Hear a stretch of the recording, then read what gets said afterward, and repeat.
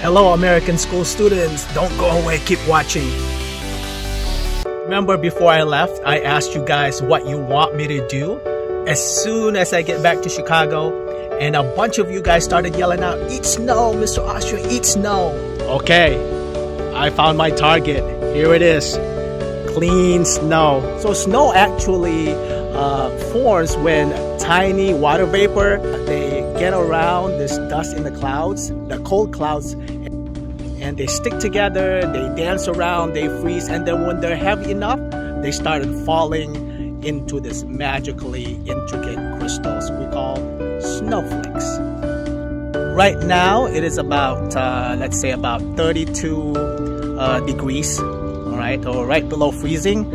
The snow that we have right now is perfect for snowballs, building snowman. So if I grab this thing right here, as you can see, I'm gonna start making snowball, and I'm gonna make more right there. Perfect snowball, right? Making a bigger one, and I can easily throw this at a person. I can make snowball, or I can start packing, make a snowman. All right, since Mr. Austria loves to eat anything spicy, I can't just eat this snow on its own, right? I bought this. I'm gonna put a little salt and make it a little bit tasty and spicy a little bit, all right? So here we go. Sprinkle. Oh, I put so much. I sprinkled that a little bit right there. Ready to eat. Let me make more. Okay, are you guys ready? Bon appetit. Here it goes.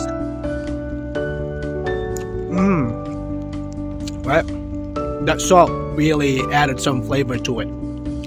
Maybe next time I'll make it into a halo. All right, you guys, want to taste this? Come on over. We have plenty of snow.